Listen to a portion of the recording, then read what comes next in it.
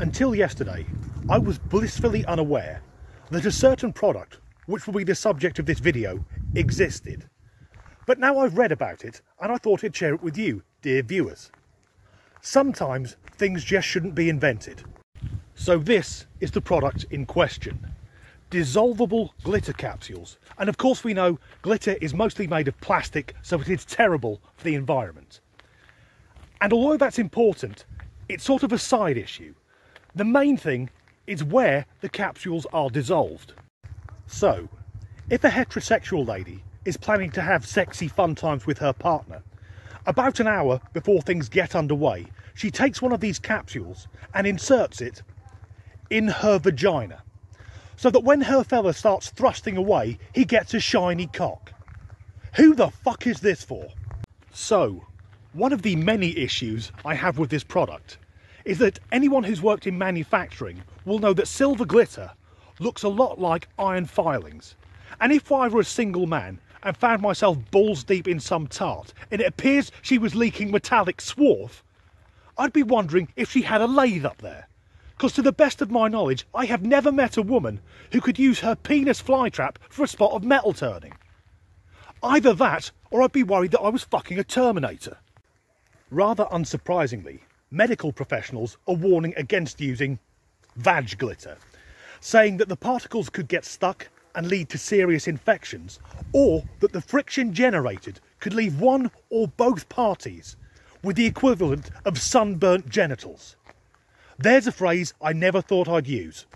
However, the manufacturers say the capsules can also be inserted anally to, and I quote, make using the restroom more fun.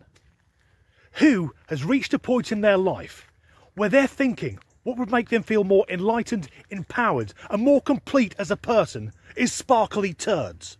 Now, I don't wish to be crude, but we all have bodily functions, and maybe I'm just being old-fashioned, but whenever I've finished a bombing run at the porcelain dam, I tend to just wipe and flush. I don't stand up, turn around, and admire what I've produced. And more to the point, I wouldn't look at it and think that would look better with a metallic finish, so I could get friends and family round to have a gander at my glittery shit. When I was a kid growing up in the 1980s, we thought that by the 21st century we'd have flying cars and holidays on the moon.